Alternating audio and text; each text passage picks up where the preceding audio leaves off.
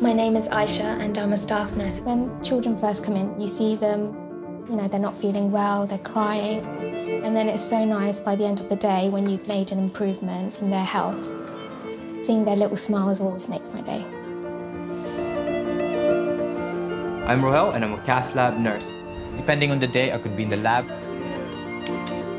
I could be just waiting for my patients to get back and I'll take care of them in here, help them recover and then send them home. Sometimes I could do both. I could be in the day unit and then in the afternoon I'll be in the lab. My name is Alexandra Hawkins and I'm a student mental health nurse. You have to be prepared to put a lot of time and effort into the university work and the placement. It's not an easy course. Even though it's hard work, it's very rewarding. Whenever I get home, I feel like I've definitely made a positive impact on society.